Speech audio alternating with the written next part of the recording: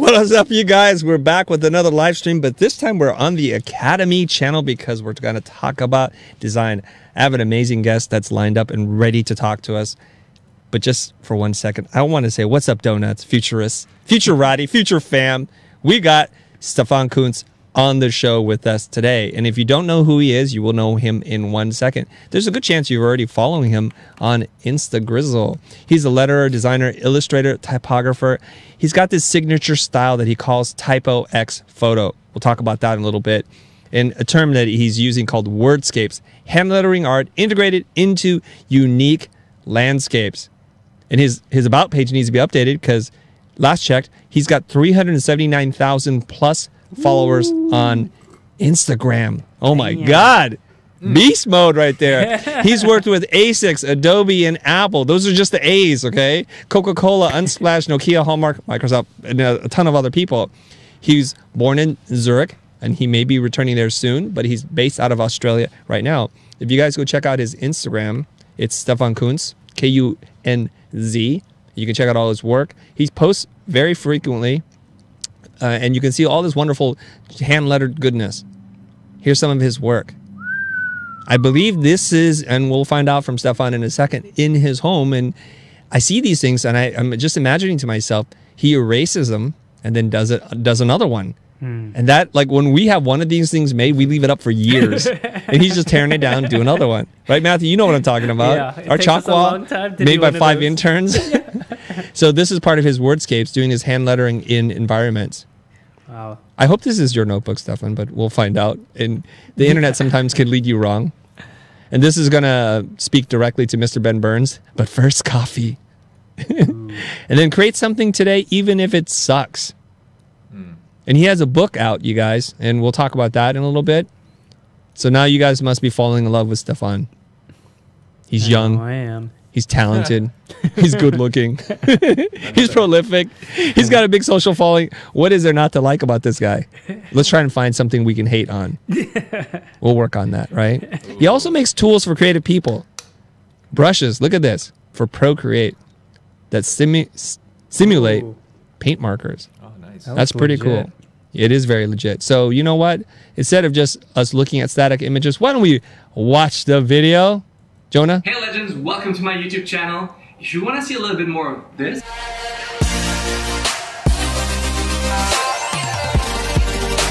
or this,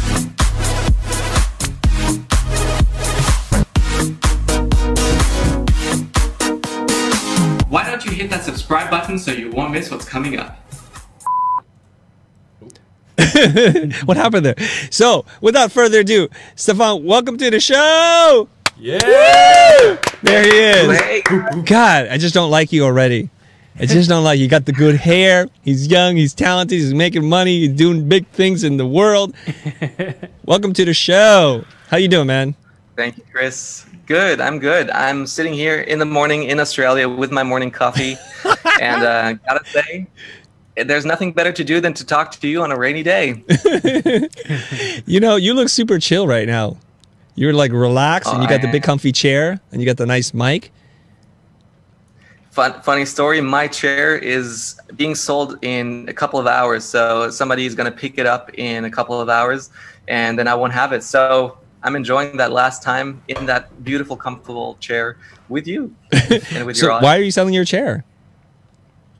Because I'm leaving the country in about a week, and so everything has to go. And I hate selling stuff. I hate taking care of that. But, you know, it's all the good and the thing that you have to get when you get to the next location, find everything else. And so I'm selling everything.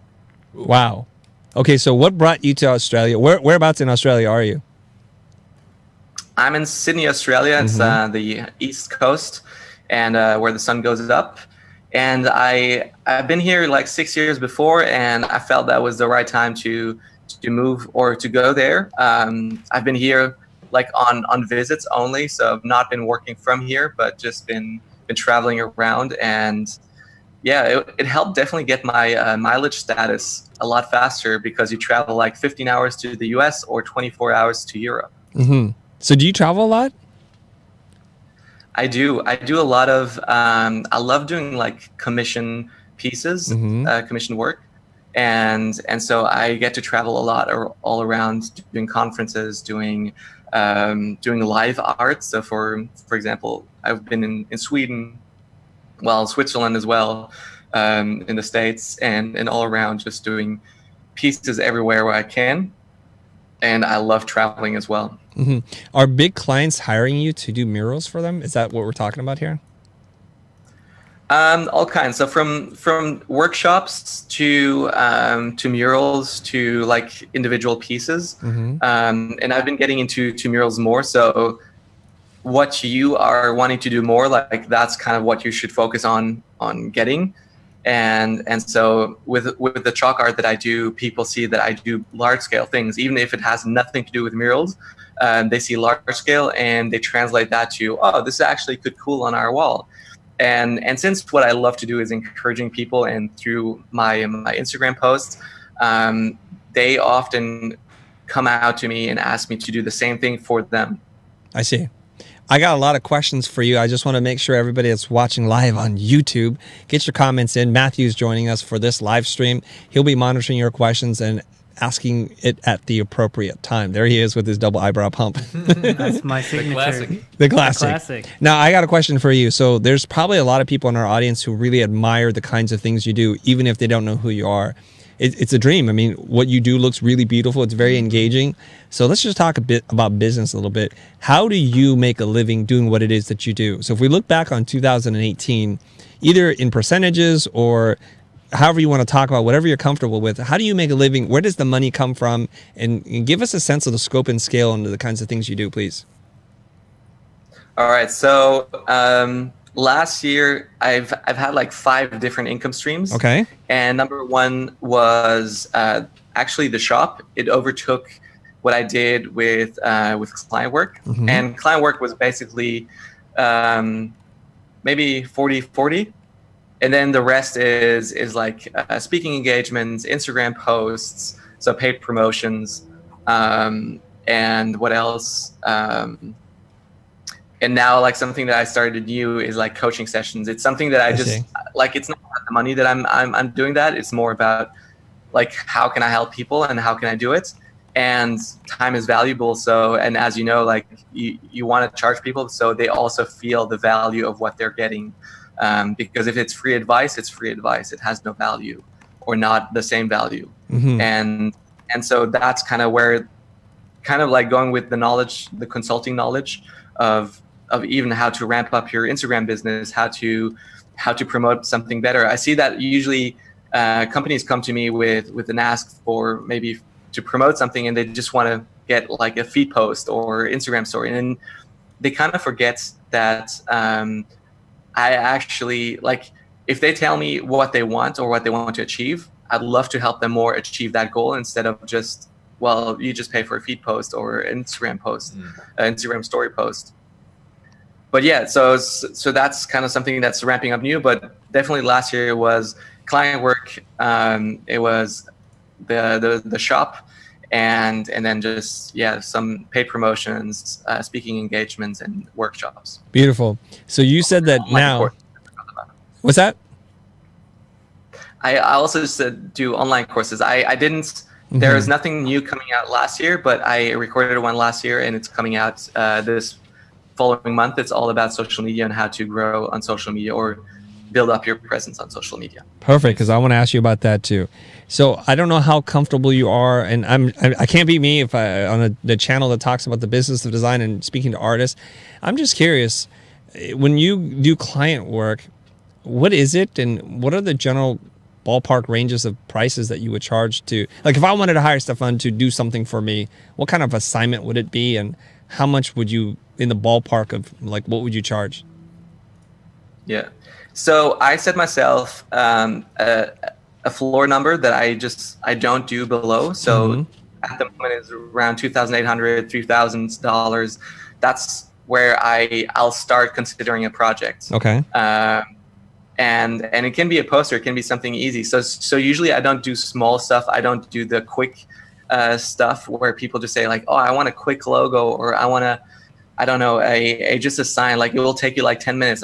I know it will take me 10 minutes or 5 minutes even, but I'm starting at that price point. If you want that at that price point, I'm happy to give that to you. Right. So that's kind of how I structured it. And then it develops over to, like, if it's a big company, it's like usage rights, and that's kind of how you can talk about your pricing further. So say, for example, if I'm doing something for Microsoft and they want to promote it, but they just don't want to keep it in one country, they want to sell it in other countries as well, then you can go in and like, all right, well, you want probably the usage right for all of these countries and so on.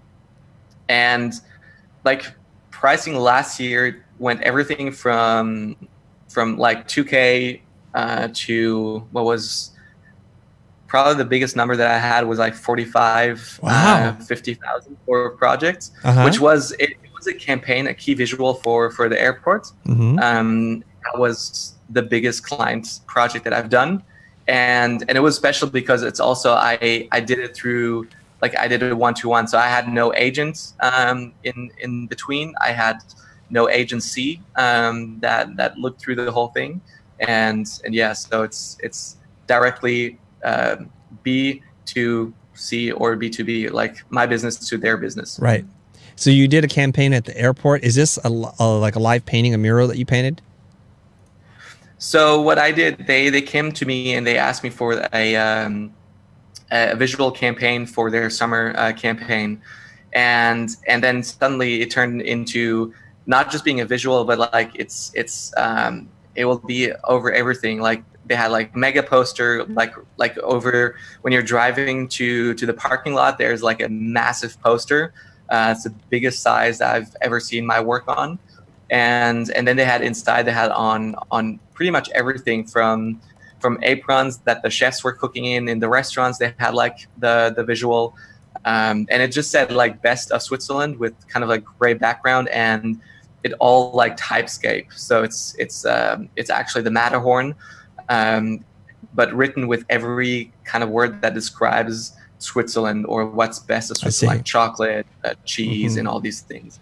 And my brother actually helped me with his company to visualize that in the video form. So he animated everything, or had everything animated, and that was playing in the duty-free stores.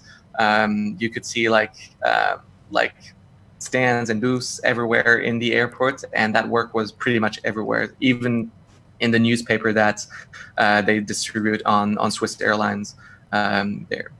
Was this the airport, the client contacted you directly, or was there an agency who found you and said, we would like for you to do this for us?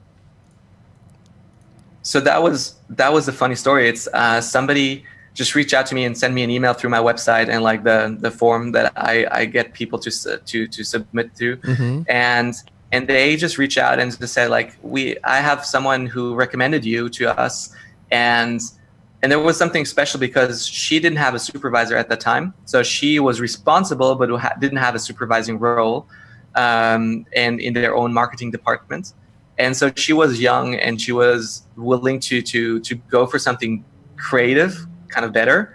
And what I didn't know about was that she had to sell that to her superiors, like one level above them, and who would approve the project. And so when I pitched it, she kind of came back to me a couple of times just because she liked what I did and she wanted that to be the campaign. So I was big companies have other companies to pitch in as well, just so they can make a selection, even if they like you really much. And so I had to pitch against 2 agencies. And again, I've never done that before. I was like, I had this stupid confidence of, yes, I can do this. I'm totally ready for this job. But while I was really not prepared at all, and once I got the project and once we started, I was like really seeing that I was totally out of my depth, because like an agency would have project managers, have people that will actually create the content, creative directors, designers, and all this team.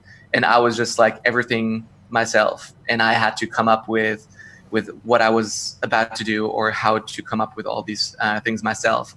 And luckily enough, she, the woman from her name is Ava. She was smart enough to see that I was struggling a bit, and so she helped me through that process, make it happen. So together we were actually an amazing team. And even while I was here in Australia, we had like time zone differences, and so communicating was hard with the between 8 and 10 hour time difference. So what was great about that was actually that I could work through the night, send them everything over, and then in the morning she had everything. She could work through it, get it approved or not, and then send it back. So when we were on a time crunch, we just made that happen and made it happen fast. Wow. But I got the job pretty much because somebody recommended me to her, and she didn't follow me. Like, they didn't care about my Instagram. They didn't care about what I did there. So I was like, I was under impression like, hey, I'm big on Instagram, so that's kind of why you want me. When it came to, and it's kind of a foolish thing to do, like basing your value on your numbers. And what I learned is yeah, definitely didn't have anything to do. And when I pitched like, hey, I can do a live drawing, they're like, yeah, well, we cannot pay you for this. Like, but I have this huge following. It's like, yeah, that's not why we actually hired you. Like, you love your style and all that. Like, the airport is a big company. It's a well-known company here in Switzerland, and so if you were a respected artist, that's kind of how she phrased it. Nothing hurtful intended, but Right. it was for me, it was an awakening of like, oh, you know what? I need to take myself less serious and less take myself on, like, I'm a beginner artist. I'm still going into it. I've been doing this for maybe 3-4 years. Like, business wise, I've been doing this for 3 years. It took off in 2017, so not even that long. And so that's, you realize you don't have to take yourself too seriously sometimes. Yeah. It sounded like in your telling of the story, there was like perfect synchronicity happening on your behalf despite yourself. This young girl, and if she was more senior, maybe it wouldn't have worked out. And she connected with you for a number of different reasons, and she helped you along the process. You were in, like you said, out of your depth or out of your league or whatever, because there were agencies pitching or bidding against you, and you didn't even know how to do that. And then you land the largest job of your career so far, as far as commission is concerned. I mean, that's an amazing story. And it seems like you've got the right perspective, and you learned so much from this experience to say, like, yes, in some areas I need to grow some areas, and some areas I just need to realize I'm just beginning on my creative journey, despite the fact that I have this large internet following, right? Because prior to that, I'm pretty sure most people find you because of your large following. You're like, yeah, I'm that guy. Yeah, I got you. And then they're like, who? No, we just like your work. And this is a big deal, so we can't be messing around with live drawings and all that kind of stuff. So that was just kind of a little wake-up call, right? Yeah. Okay. Yeah, it was definitely something strange and new for me, just going through that and seeing, whoa, I'm really out of my depth. But yeah, you learn so much more. If I would have gone with what I know, I definitely would have taken that. And that happened so many times in the last 2 years, where I've just said yes to things and then realized, like, what am I doing? I have no clue what I'm doing. I sold myself and I got the job, but now what? Right. Now I'm getting nervous and anxious but then you realize, like, just take one step at a time, and it's incredible what you can do and what you can learn while you're doing it. Yep. And it's a lot better than if you learn it by watching someone else do it first and then you do it. Right. You're doing on-the-job training while getting paid, which is the best way to do it. So I have so many questions just on this one story alone. How did you know how much to charge? And did you feel at that time when you submitted the number that it was going to be too much, or am I worth it? Do you go through that whole process that many creative people do? Definitely do, yes. So the hardest part is knowing, are you pitching in too low or too high? Right. And if you're too low, like, you know, the answer you're gonna get is like, yes, we'll take it. It's like they won't wait for the reply. They don't even have to ask their supervisors for yes. You know, it's good, or you're maximizing out what you're getting when they are like, I'll have to talk and I'll have to do. And you know you've pitched too high when it's the clear no. It's like, sorry, we cannot afford that. Right. And and it's interesting. Like I've always seen the pricing system as there are people who are willing to pay for something. Like if you're rich, then you don't care about money that much. Like value is something that is what is value to you. And I've seen that in the wedding photography industry. I've been a wedding photographer before, and I've learned so much because you can sell yourself as a wedding photographer for 15,000 a day or for 2,000. A lot of people will opt for 2,000 because they'll get jobs for 2,000. But there are people who are willing to pay 15 grand for a wedding photographer or more. And it doesn't mean they're anything better. They're able to find clients that are willing to pay that much and who value their work for that much. And so I've seen that for myself as well as a lettering artist. Like for some people, like if I would design you a tattoo for $2,000, it's like that's insane. I would not pay that for myself. And like I wouldn't pay necessarily my prices for myself, but for other people, for clients like bigger corporation, that's the value that you have for them. Like for Coca-Cola, a post on Instagram and something that they can use on Times Square, like that has value to them. And a lot more than maybe the startup that is just starting out. And so when I go into pricing, and especially here for the airport project, it was something I've never done before. And it's usually asking a lot of questions in the beginning, asking everything you can to figure out what you are, like what you're getting yourself into. And then also set the prices right that they cannot add work without you just like, oh, I didn't know about that. Now I have to do that too. So that's kind of how the price grew. It doubled actually in budget because she didn't know half of the formats that will be used. Like there were all of these videos that would be used. There was this mega poster that would come in. There were all these different canvas sizes that they wanted. And my design, luckily for me, was not flexible in the format.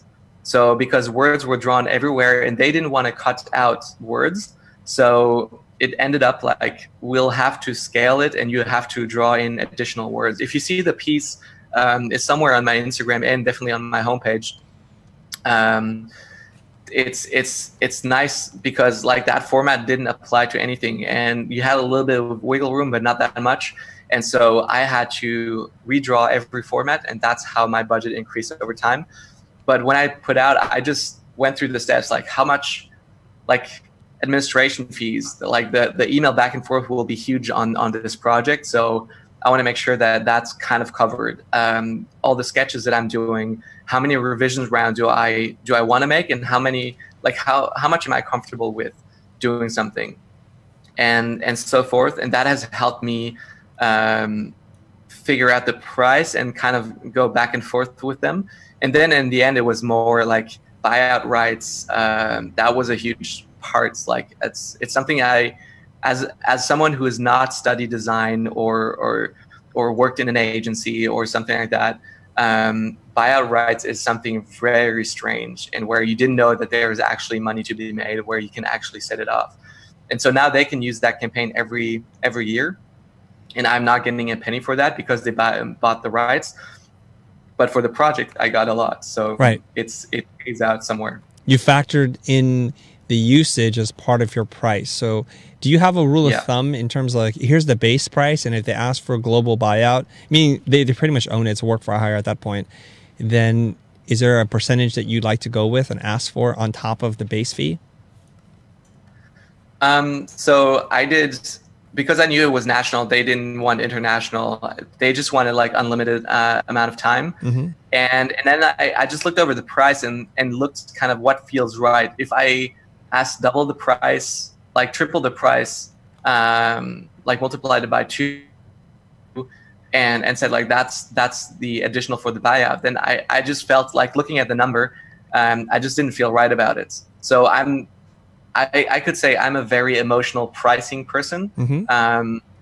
I'm going after what feels right, and how do if I'm the client, how do I look at the number and can justify that or not? And so all the buyouts on this project were about like a 50 or 100% of the design work on top of that. And that's where we had discussion room where like, can you reduce, or can we do the full buyout for this set price and not like add on top? And so at the end, I actually had to cut budget from the buyout, but like the whole design price was included. And at the end, I still felt great about it. It's just more that as soon as you have a number set in your head, you're like, you kind of want to see that number come in. But at the end, it was like, well, we have discussed that here and here and here and here. And so there was a little bit of back and forth. And since I valued the work that I was able to do for them, I valued them. I was like happy to cut off a little chunk of the buyout in the end. I have to ask you this question. It's not from me, but it's from our audience who are going to be watching this and either live or later on. They're going to say, but wait a minute. Do you feel guilty for charging a client who could afford more for the work than a client who could afford less? Isn't that unethical? I don't feel this way, but I'm going to ask you to see how you respond. Yeah. I know you don't feel this way. I don't feel this way either. It's a good question to ask. It's you feel like can I change my prices? And like there are companies who your work for them is more valuable for them than it is for a startup. You said that in your probably most popular video. It's like, if I do a logo for Coca-Cola, like that logo will be everywhere on every bottle, everything. And so messing that up is a huge part of the deal. And so there's a risk involved as well. And talking about like wedding photography, like I would say, like you definitely have a chance to mess things up, but both people will do a work and about similar in design. Like same thing, like you buy a Rolex or you buy a super expensive watch. Like I don't tell you have to buy that. Like if I would tell you need to buy, like if it's water, it's something that you need to live, and I would price it just higher for you than for someone else, that would be unethical. But if it's a product that you can choose from, you don't have to work with me. If you want to work with me, that's my price. And so that's where I feel you can change that around. And still for me, it's about how do I feel about the price. And like for the project for Coca-Cola, I didn't actually pitch the price. I asked for their budget when I was on the phone with them, and they just said like, this is our budget. And funny enough, I would have gone below that, way below that. And the best part is when they came back with me with their contract, I was reading through it and it's like, you know what? I should ask for more.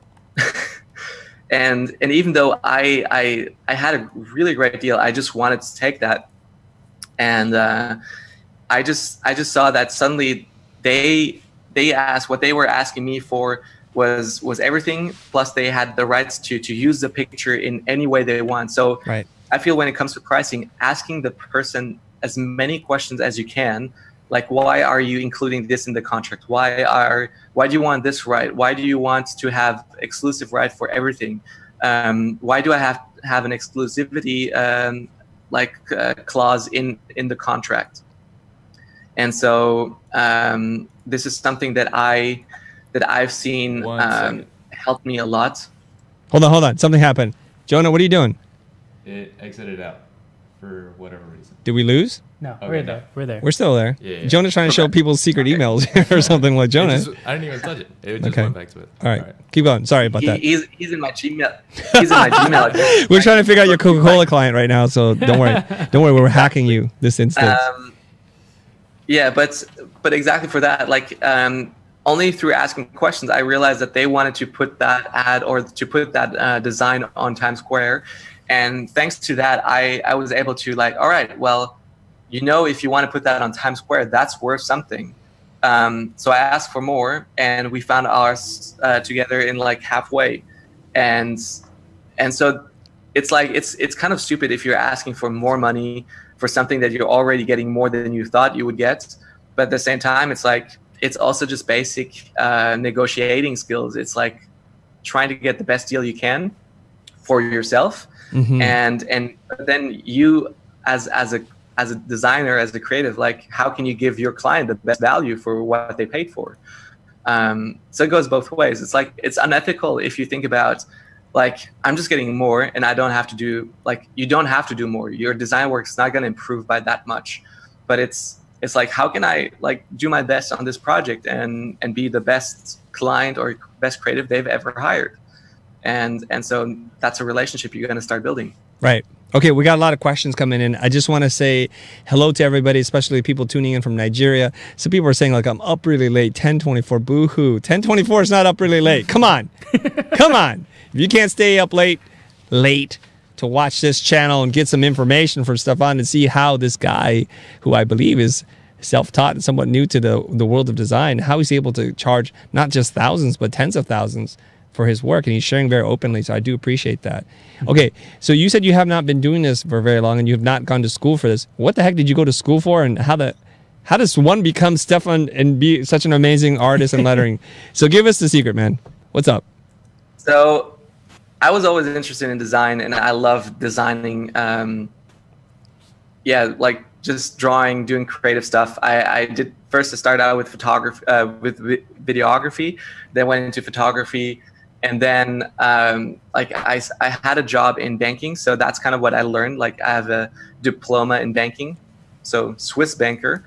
Is that what all the kids study in Switzerland, like banking? Well, you pretty much think so, but it's, you do feel like that. Yeah, it's a huge job in Switzerland. But I learned so much from that, just doing banking, just learning on the job, like client interaction, like being a teller, just like taking people money in, giving them money out, having that one-to-one, talking with like high net worth clients, and then talking about their finances, how they invest their money. It's very, very interesting. Trying to sell people credit cards, like one of the things you have to do as a banker is like either sell them on funds or credit cards. But the first lesson you'll learn is like, don't sell them anything they don't want. Like if they're not going to be happy with it, then you're just selling them something bad. And even if your corporation requires you to get some numbers, you will always be better off selling them things that they want and that you can help them with, and not something that like it's not going to be useful for them. So that's kind of the first thing that I've learned there, and I've applied to whatever I do. Like I'm not going to sell you anything you don't want, and I'm going to try to, like, if it's not a fit between the client and me, I'm not going to take it. Like I'm better off not taking what they don't want. And I think you said that too. It's if I can find someone better for the job, then, or like if they come back with references of some of my friends, I won't take the job, because I'm like, just ask that person. They'll do this job that you want. And so you're better off that way. And you learn so much from different jobs. Like I've learned so much from banking. I've learned so much from wedding photography, from different industries that I just been into. And that has helped me be the person who I am today and doing business the way I do it today. And so, yeah. Well, let's enough about the banking already, you Swiss boy, you. How about the lettering? How did you learn to do the lettering stuff? So that was really funny. One day I just looked over my Instagram. It was a period where I was sick for a couple of months. I was laid off from work for 2 months. And I looked over my Instagram and I just saw like, this is just random stuff that I'm posting and there's nothing there. So one day I decided like, all right, let's change that. Let's actually post something like more consistent, more with value. And at the time my value was not that much, but it's like I posted a picture of a Lego reindeer, like those miniature Legos, and like had an app that would have like these graphic templates that you can just put over, and you just have to change the text, and added that into my iPhone. And then it grew into like, I use an app called Over, use that for text editing and creating. And then it kind of like gradually evolved into more steps, to suddenly where this app couldn't allow me to improve anymore. So I was stuck with what the app allowed me to do. I've used every function that they enabled me to do, and so I decided to start drawing.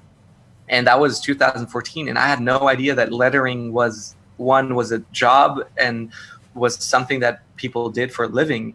I just did it, and my account grew a little bit, like it was at 1,000. But then I was always very competitive. So a friend of mine was always a little bit ahead of me, and he was in photography, really good photographer. And so I didn't tell him, but I was shadowing him or trying to beat him just a couple followers more than he had. And when I met him here in Australia, actually, I told him, you know what, I'm always trying to beat you and always be ahead, like a couple of followers, like 10 followers ahead of you. And so he said, like, why not do a game out of this? Like, let's see who gets to 5,000 first. And for me, that was like, whoa, from 1,500 to 5,000, that's a major step. And so, but I was like, challenge taken, I'm on, and I'll beat you. And so he had, like, he was married, he was doing he was studying, he was working on the side, and it's like, I'm single, I have a banking job that doesn't use so much of my time or like energy. So I have a lot of energy and I have time to do that. And so I was racing, and in 1 month or so, I had grown from 1,500 to 5,000. And then it was another slow time to 10, 15,000. I started a challenge called the 100-Day Creative Challenge, where it's like every day doing something with type. And so I decided back then, like, all right, typography is my thing. That's what I'm going to stick with. And at the time, I really didn't want to do any client work. I didn't want to do that as a job because I just didn't know how to do client work right. And I always had this problem that I sold my project as a full project, not on an hourly rate. And I just said, like, to kind of like client satisfaction. And when they came back with revisions and round of revisions, and if you don't say that clearly, like, you have 2 rounds of revisions, then they'll come back and their communication will degrade. And because they're just like, oh, I can send him an email now, and then if I find something else, I can send that again. And so I hated that part until I saw some other designers that I wanted to hire to create a logo for me. I read through their contracts and their agreements, and I saw that was clearly stated, like, you have 2 revision rounds, and that helped me so much in that space to grow and to go forward. So when I heard that, I actually changed that around, and suddenly client work became easier and a lot better. And at the same time, I was like growing my Instagram. I had it around 20, 25,000 because I was pumping out work every day. And so a lot of people were talking about my challenge that I was doing. They were like, oh, you should check out this guy. Like, he's doing this 100-day creative challenge. And then at the beginning of the year, I saw that my account was growing about 200 followers a day. And so that moment, I did what every banker does, is like open spreadsheet, like count down, like how much followers would you accumulate over a year every day if you gain 200 a day. So I learned that around 20, 30,000, at the end of the year, you would reach 100,000. So suddenly this was a huge milestone that I envisioned. And I'm like, I have a goal now. That's what I want to reach. And to achieve that, I had to get better with what I did, with what I created. So growing on Instagram meant also growing my skills, and that helped kind of build that milestone. And so ever since, it was always like, I got to get better with what I do, because I got to impress people. I got to keep people interested and not leaving. Like, if I do the same thing over and over again, like, I can grow fast for one time, but not grow continually. And I've grown pretty much every year since then, like 100,000. I've always hit the 100,000 mark ever since. Wow. So, and this year, I'm way ahead of the curve. Beautiful. Look, there's somebody in our chat right now. Her name is Jana Viray, and she says, I've been following Stefan for a while now, and I'm so proud to see how far he's come. Also, my 2 worlds are colliding is a dream. Stefan in the future, I believe. Okay, so Matthew. This is awesome. Matthew, some questions maybe? Yeah, there's a lot of questions. I'm going to pull them up, but I want to make a interesting observation about Stefan. What I've heard and just hearing your story, the thing that I like about you, and I could relate to this a little bit, is that it seems like you just put yourself into new situations and you're a sponge. So whatever situation you go in, you look and you're curious, you're observant, and you learn from that very quickly and you apply it very quickly. So I think that's why over 3 years, you're able to grow so quickly, both on your Instagram and your how much you're charging professionally, like how you practice. It seems like you're able to take all these different things because you have that open mind, that curiosity, and you're willing to apply it right away without hesitation. So I want to say kudos to you for that, because that's very amazing. Thank you. Yeah. Also, what's up, Denmark? What's up, Canada? I was going to say Toronto, but it's not Toronto. I'm like, okay. Matthew, what are the questions? So there's one here from Kristen McMaster, and she asks, my question for Stefan is, did you have nice handwriting growing up? Oh, that's a good one. Come on, he's Swiss. That is a good one. Come on, man. That is a common thing that people think about. Yeah. I actually did have a nice handwriting. So I loved handwriting, and I love writing, but that has nothing to do with lettering. So that's it's kind of bad that I actually do have a nice handwriting, but a lot of my friends who are lettering artists, they don't have a nice handwriting. That's the thing why doctors have a bad handwriting, is because they don't like apply themselves, and they just write really, really fast. And if I would write really, really fast, I wouldn't have that much, like, it would still be legible, but it would still be like, it would be more wonky. And I think that's a big misconception, though, nevertheless, that people who do lettering have a nice handwriting. Of course, I know how to draw like a beautiful S, and I can apply that into whatever I write and do it easy and like make it look effortlessly. But that comes through a lot of practice as well. Mm-hmm. Well, I got to ask you this question. Since you learned how to do hand lettering and you're very good at it, now do you go back and write notes with the same kind of precision, or is there I'm a lettering artist mindset, and then there's I'm just a regular dude, I'm just going to write this real quick? So definitely. So when I take notes, like, let me just hold up grab your notepad. Yeah, let's do this. Let's put this issue to bed. It's like everybody thinks, oh, you're a graphic designer, you must be able to draw. And lettering, I think, is like a learned skill that you draw forms and you're good at drafting. And if you're good at drawing cars, it doesn't mean you have a nice hand lettering. Just because you're good at figurative drawing doesn't mean you have good hand. We can't really see it. Can you guys see that? Okay, yeah. Yeah. That's pretty good. That's pretty clean. Yeah. But it's not like his chalkboard drawings. No, it's not crazy right? decorative. No, definitely not. Definitely not. And like, I can apply myself. It's always a question of how much time do you have, right? And do you really want to do it? Like the poster you guys have in the background with the sleeper, but a heavy light sleeper, yeah, but not a heavy dreamer. Like if I would draw that D like that, like I can do that, but it's easier to draw a D. Like when you're writing something, like if I would be writing dreaming, like I wouldn't write that D in that same style. Right, it just takes up too much time.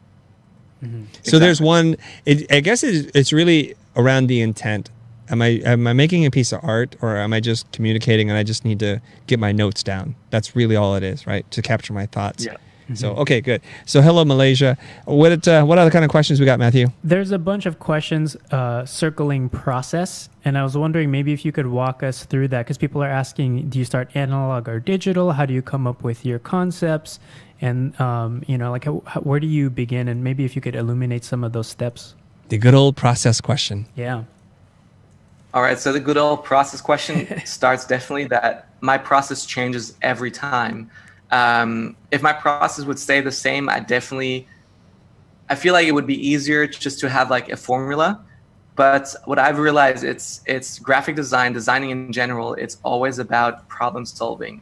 Mm-hmm. So you're always like you start off with like, how can I design this quote? Or how can I design, like, what does the client want, or what do I want to create? And how do I start? And then you start off with ideas, like you pitch them down, you write them down, and whatever is easiest for you. It's like, usually it's pen on paper. Sometimes it's even it's drawing on the iPad. Whatever you have around you, that's kind of what you get. And I like to switch around between iPad, between paper, sketchbooks, and all that.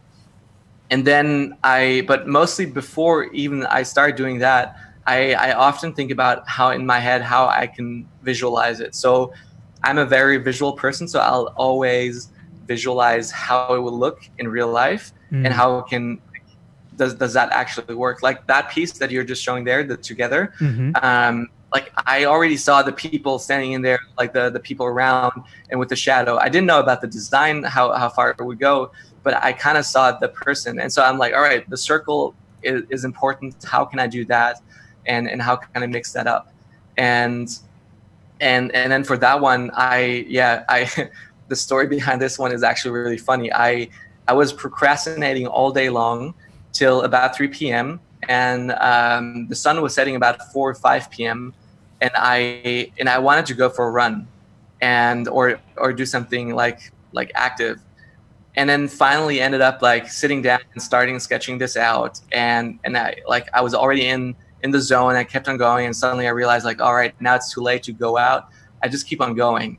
And I procrastinated all day long, and then suddenly like start working on this piece and work till like from 3 p.m. till 4 p.m. in the morning. And really when I was exhausted, I just like, all right, I got to stop here because I'm not making any progress anymore. I'm just circling around. I'm not happy with the colors. I'm not happy with how it looks. And like I've missed my posting time, and that's kind of the Instagram way of saying I've missed my deadline, so I'm going to go to the next deadline. And so I slept a couple of hours, woke up again, and then kept on working and then trying out different colors. And then asked all my followers for pictures of their feet. So those are actually pictures of my followers' feet to bring it all together. And that's kind of a cool integration with your community, how to get your community to engage with you. So there are like 4 or 5 people. And then there's like one top left is this photo of from Unsplash that I use as well. But yeah, so you start visualizing everything in your head, and you start thinking of how can you bring that together.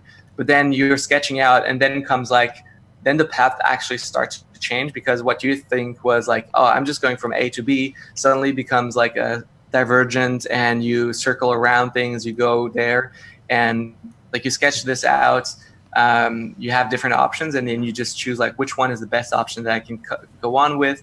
Like if you're working for a client, it's definitely going to be him deciding whether or not which piece he wants to keep on going. Right. And so the process keeps on changing. And for example, the last piece of chalk that I did, the home is where the pants aren't. There's like, I wanted to do something on the chalk wall, and it started off with the like home is where the chalk wall is, then moved into like home is where the pants aren't, because it was just funny I had that idea of like holding the pants up and making that an A. That was a perfect shape for it. And then when I was starting designing, I'm like, oh, I have no idea like composition wise how to make it interesting. And so I just drew these 2 lines, like the upper and lower line of the pants, and kind of that slanted, that up slanted line, and that became like the center. And then becomes like that problem solving.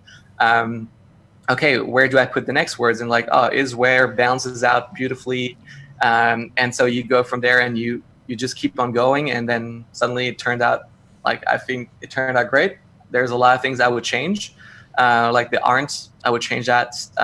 It's not as nice or not as structured as the home. So I might have changed the style of aren't into the same style that were, and stuff like that. And definitely the inside of the pants is something that I've still been working on. Who took that photo for you? My housemate did. Okay, so you have somebody that documents you while you do your work? Well, no, while I'm working, I definitely have like a camera that just films me. I just have a tripod that I use. But when I finish the work, if there's someone around, I'll definitely use that person. But if I have no one around, I'll just use a tripod and a timer. Like there's some that I did with the phone as a trigger. So you have like an app that you can connect to your camera, and then you can just use it to trigger. And he did all of this in his boxers. Without his pants. Without the pants. You should have done it naked, dude. Come on. You're just playing it too safe. Yeah, come on. It's with no pants. There's still some pants. I know it. But it's still, it's like if we're talking about like how to grow on Instagram and like something like, how can you get people to talk about you? Right. I love the podcast you did with what's his name from Johnny Cupcakes. Mm-hmm. Like doing something that people will talk about, that have like that's how people will, like, you'll get further and people will recommend you, and they're like, oh, did you see this guy who did a time lapse of him drawing something in his underwear? Right.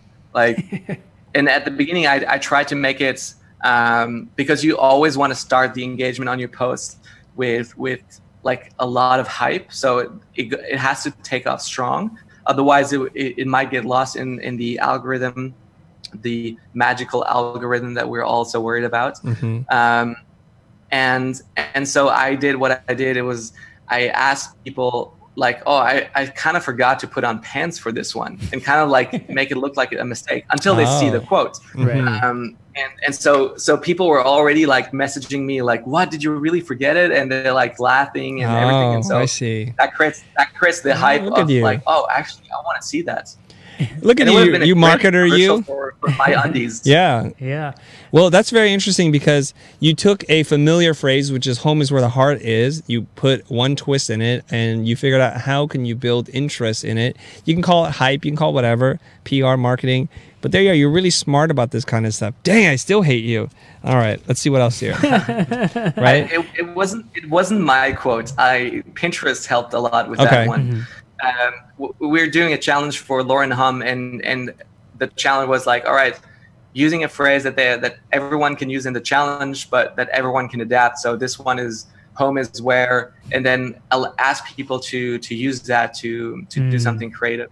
Mm-hmm. And so that's kind of been the gist of it. But I've seen the home is where the pants aren't is I've seen that many times on Pinterest.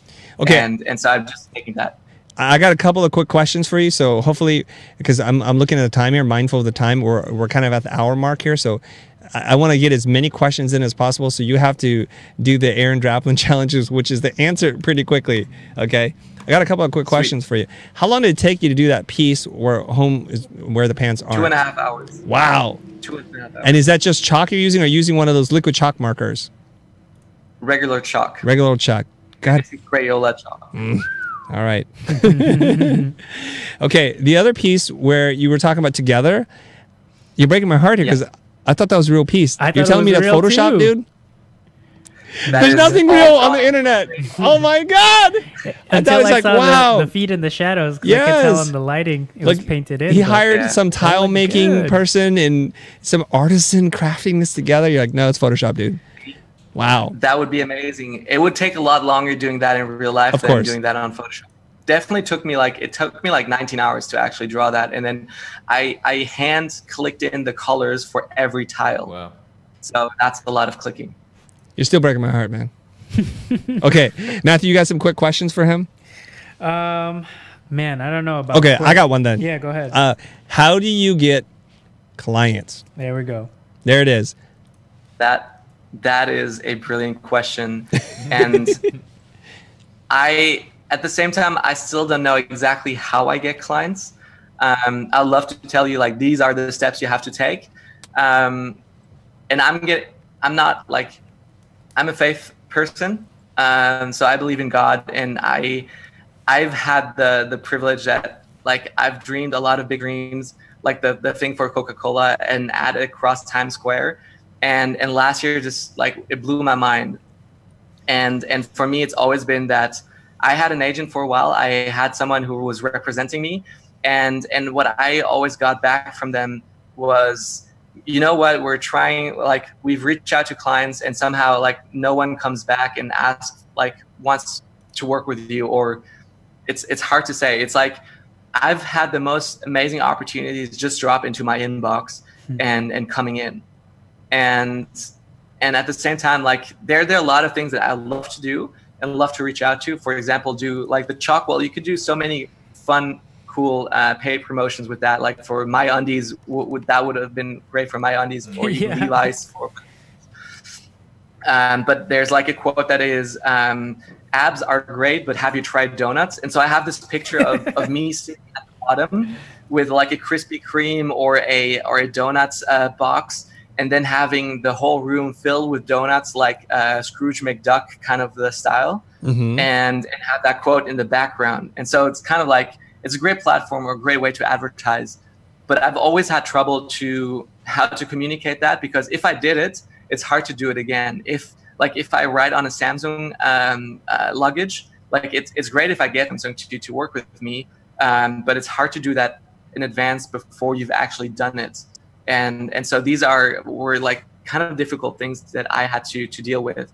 But like the airport project, Coca-Cola, Asics, and all these companies, like it's usually been someone who's either been following me or found me or been recommended to, and so on. But what I'm trying to do now strongly is client retention. Like we've always heard that client retention is so much easier than client acquisition, and talking about clients, like I try to keep working with the clients that I love to work with.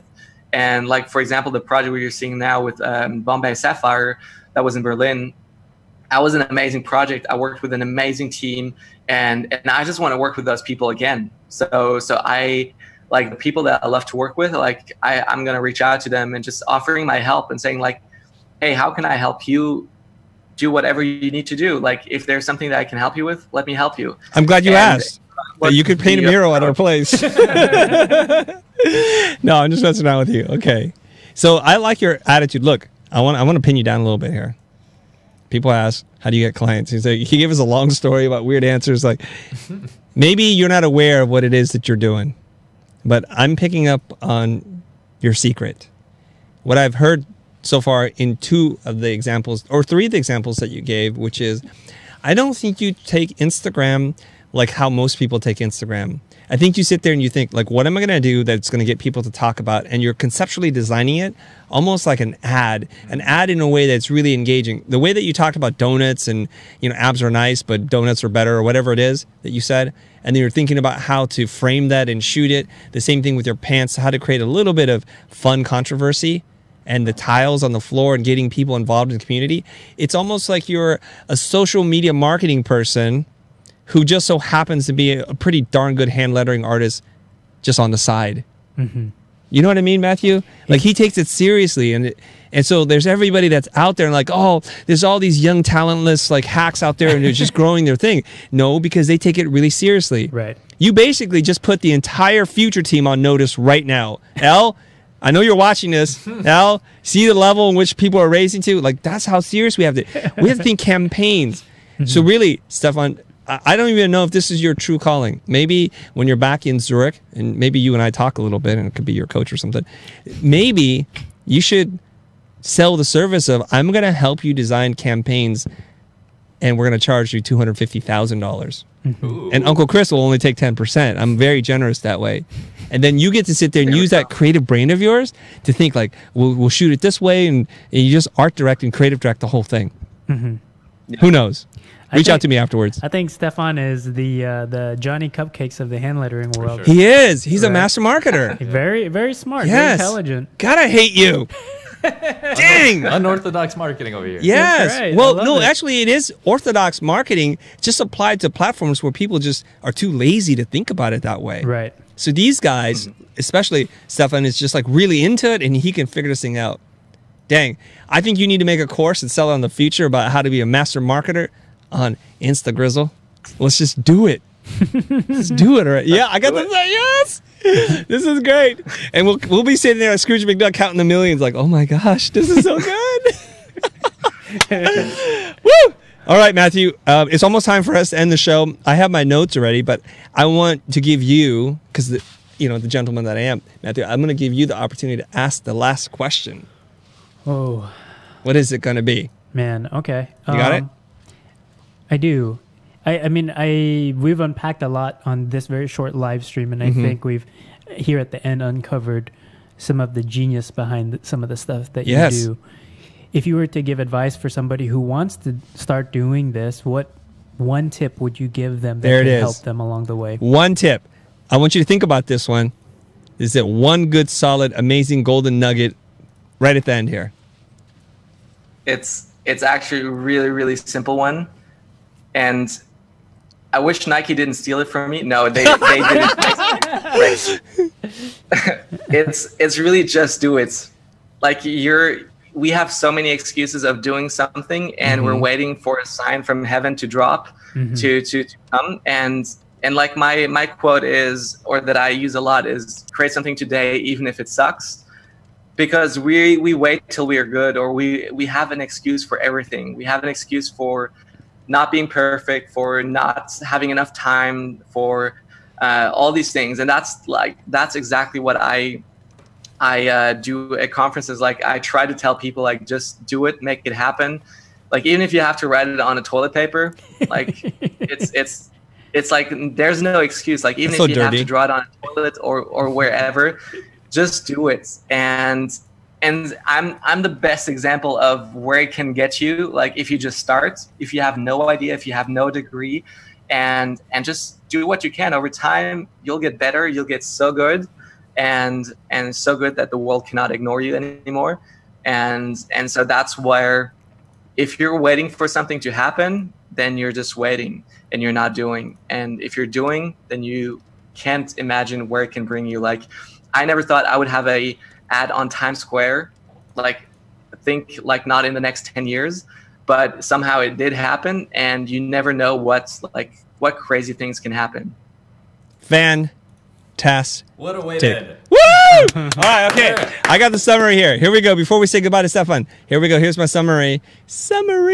First of all, we've learned in a very short period of time, I think only a few years, barely a few years, Stefan's gone from doing client work and doing products and passive income and courses that has superseded his ability to even do client work.